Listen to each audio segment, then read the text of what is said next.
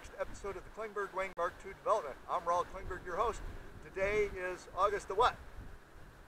Do we know? I think it's August the 5th or 6th, something like that. We're here at Pacifica at the beach for some more test flying. Last time I was out here, no video, had beautiful flights.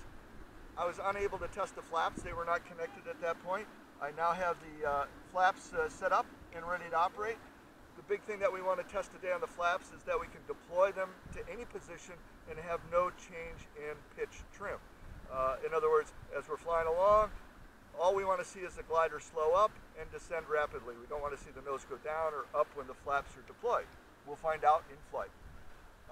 What you're looking at here today is the quarter scale version of the wing in what I hope is the last configuration form.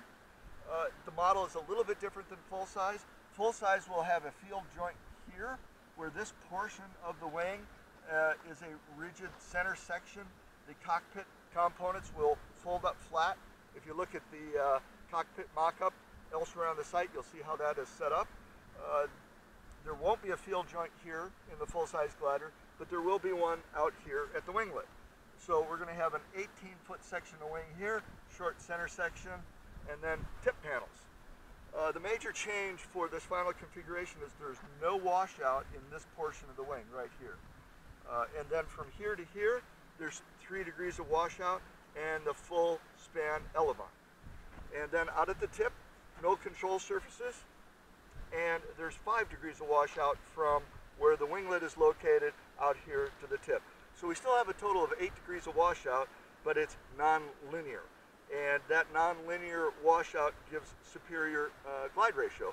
As you can go look at the aerodynamics video and see the whole analysis and discussion about that particular design change. Before we had linear washout all the way from the root to the tip. We had 8 degrees of linear washout. Flies nice, but the performance is a little bit better this way. Also, I've changed the design so that the wing is flat along or straight along the leading edge. There's no dihedral here, no dihedral, no dihedral, and then all the dihedrals out here, 5 degrees worth of dihedral. The reason for that is that dihedral is really most effective out at the wingtips, so might as well put it all out here. And the other big factor is it's much easier to build a wing that's flat than has a very slight slope to it. It's difficult to build accurately. And the 5 degree dihedral will be set here in the field joint. The pin that will go in here to attach the wingtip to the center section of the wing will actually be built such that the 5 degrees of dihedral is right in that fitting. So when this portion of the wing goes on, we drop the pin in, we got our 5 degrees of dihedral. This seems to fly really well. The side effect of it is, that was unexpected, when the wing is down on the ground like this, after you land in a normal situation, the wingtip's off the ground, which is great because this portion of the wing is very light and somewhat fragile, and to have it off the ground is a big benefit. So I can put the skid here on the bottom of the wing. Let me get this turned around here.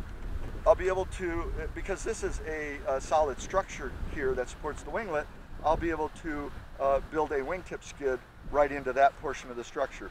So rather than having to beef up the structure for the wingtip and make it heavier, I can keep the wingtips very light and put the wingtip skid here, and we keep the wingtips off the ground this way. I would like to say that it was an ingenious move on my part, but no, it's just kind of accidental of changing the dihedral pattern, and I noticed, oh, this is much better in terms of ground handling, setting it down, picking it up, and it keeps the wingtips up out of the bushes. When you're taking off with a flying wing, your wing is behind you like this, and as you round over the hill, you have a tendency to hit the wingtips on the hill. By having the tips angled up, that will help clear bushes and so forth in that type of situation. You'll notice that I have a center section pod here. This is aerodynamically representative of the actual pod that'll hold the pilot. The wheel is actually 2 scale, quarter scale. This pod area is only half the size of what the final configuration will be. In other words, it'll be twice as big this way and twice as wide. So this is not in scale to the aircraft, but it was appropriate for the model. So let's get ready and do some flying.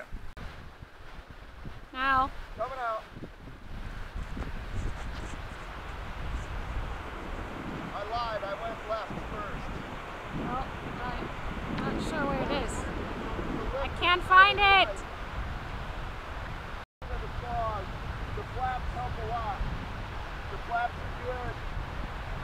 go full flaps.